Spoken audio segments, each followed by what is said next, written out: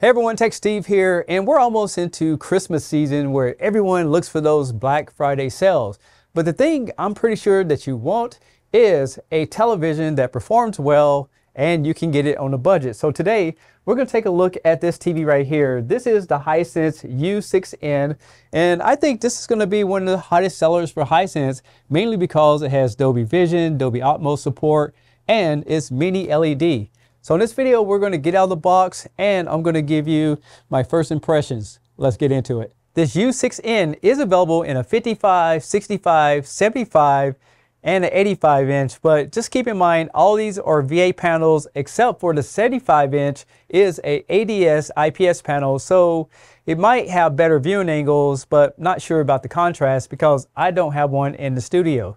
Like all the Hisense models in the United States, this one is powered by Google TV, but if you live outside the United States, it might be powered by Vita.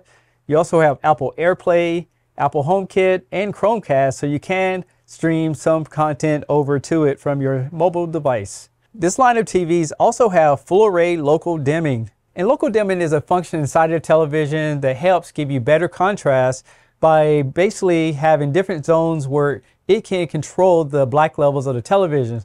Now, according to display specifications, if you go with the 55 inch, you're looking at 160 local dimming zones. If you go with the 65 or 75, you're talking 240 local dimming zones. And if you go with the 85 inch, you're looking up to 512 local dimming zones. It has the ULED technology, and this is a QLED television. It has the high view engine, and what this does is uses AI to make sure that all the signal looks great on it. You also have Gaming Mode Plus, and this is going to have VRR for all you people who want to get that smoother gaming action. Filmmakers Mode, and to clean up those 24-second movies, it has a motion rate of 240. All right, let's go ahead and get this out of the box so we can see what it looks like. So we got the fee out of the box, they're made out of plastic, unlike the U7N and U8N, which are made out of metal. Get this little baggie right here. It comes with the power cord, some batteries for the remote control, and the screws for the feet. And this is the remote control that comes with it, and it does have the backlights on it, but it's the same one that you're going to get on the U7N and the U8N. And I like the fact that Hisense always put this cool cardboard on the front of their screens.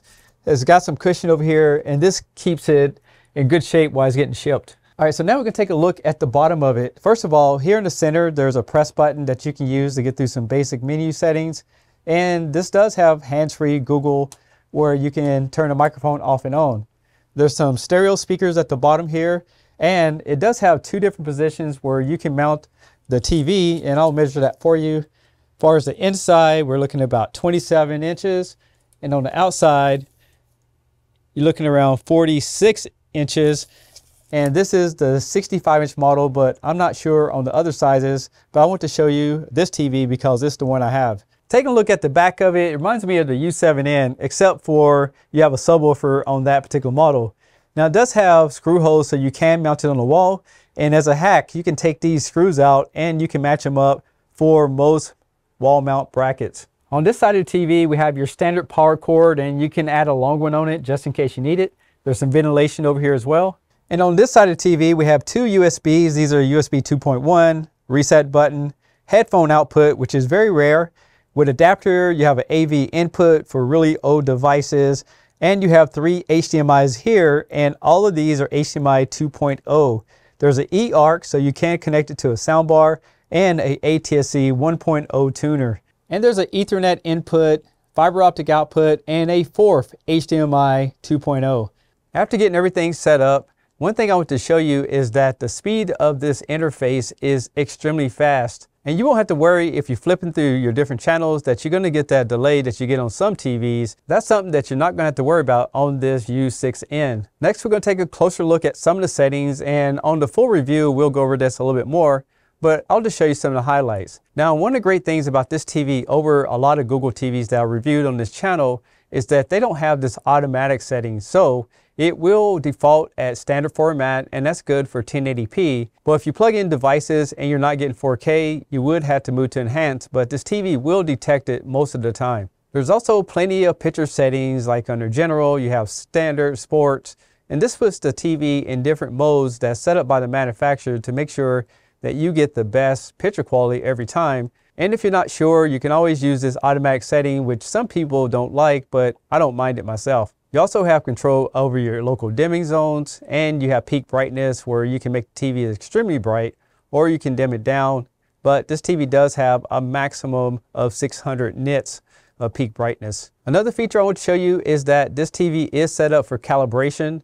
I'm not going to be doing that on this video, but you can see you can go in here and fine tune all the different colors if it's not to your particular likings. Another thing I want you to know that you cannot play two sources on this TV, and what I mean by that is playing the TV speakers and a Bluetooth device or having a fiber optic output. You'll have to select which one that's going to work for you with your particular setup. Now, if you go into gaming, you have some features like your contrast level, black levels. This is where you turn on the auto low latency. It is also designed for a PC, and it does have a high refresh rate that smooths out video while playing games. Now, this TV is powered by the newer version of Android TV, which is the 12th version, and some TVs still come out with version 10 or version 11, so you're getting the newest and greatest in the U6N. For storage, you have 5.9 gigs built into it, and if you look over here, we have an ambient mode, and this puts a screensaver on the television whenever you're not using it, and you can have a timer to turn that off at certain times. Plus, you can customize it with the weather, photos, and things like that. Now, a lot of people will like this feature. You can turn the LEDs off and on the television. There's a sleep timer. You can also have the TV to turn itself on. But some phones don't allow you to send it directly with Wi-Fi direct, but you'll have to play around with that with applications. If you have an iPhone or iPad, it has Apple AirPlay. And I really like the HomeKit, so you can use Siri to control your lights as well as this television, powering it on and things like that. And if you need to, you can see I have the remote control set up on the Bluetooth, but you can add headphones, speakers. But keep in mind, when you add speakers, you might get a slight delay in the signal. Now we're going to check the input lag for you gamers out there. Keep in mind, this is a 60 hertz television, and we're getting 9.9, 10 milliseconds. Let's make sure that's on right. And this TV is in gaming mode, so that's pretty respectful for a television to perform at that level. Now I have the PS5 up. Let's see what the TV can actually support. Well, in 4K mode, it will support variable refresh rate, HDR, and HDR, non-HDR up to 60 frames per second. I did a test earlier. If we go to 1440p, you can see that it is something that you cannot use, so that's not going to be an option. But this is probably what you really want to know. If you go down to 1080p resolution on your gaming console, now it will support up to 120 hertz, and that is cool. The fact that this TV supports that, a lot of TVs will not. And you're still going to get HDR support as well. On the full review, we'll talk about the Xbox and see if it can do that in Dolby Vision mode. But for now, this is pretty rock solid. But here's what I really want to show you. If we click on the menu on the remote control, you can see it's in HDR game mode. But if we go over here to the side, this TV even has a game bar. I'm talking about a full-blown game bar on a 60 hertz television. And this is going to give you a little panel here that shows you all the performance of the television. You have dark details, your brightness. You also have that crosshair that I mentioned on a lot of videos where you have this little square in the center, so you can adjust that for your different games to make sure that you're aiming in the right direction. You have a guide here, and then there's even more settings. You have features like game console controller, PC sync. You also have the different picture sizes that you can adjust the television to, and you can control the speaker outputs as well as some gaming genres down here at the bottom, as you can see right there. So this TV is fully loaded and ready for gaming.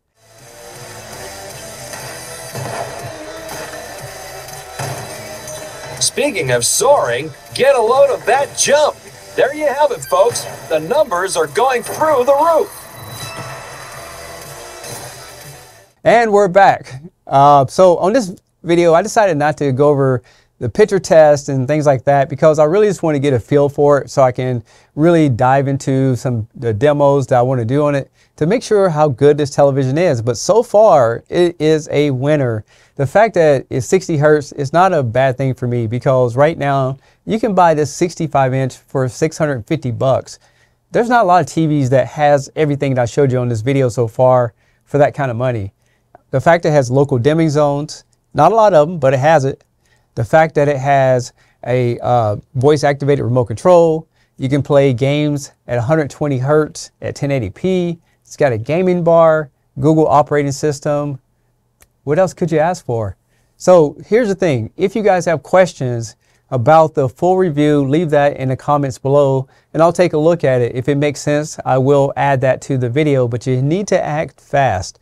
The second thing is I am starting a new TV forum to speak. It's called 4ktvchat.com. I'll leave the link in the description below. But if you have a problem with your television or if you want to share your experience with your audio system, be sure to head over. It's a free membership. It's powered by Wix, is a website.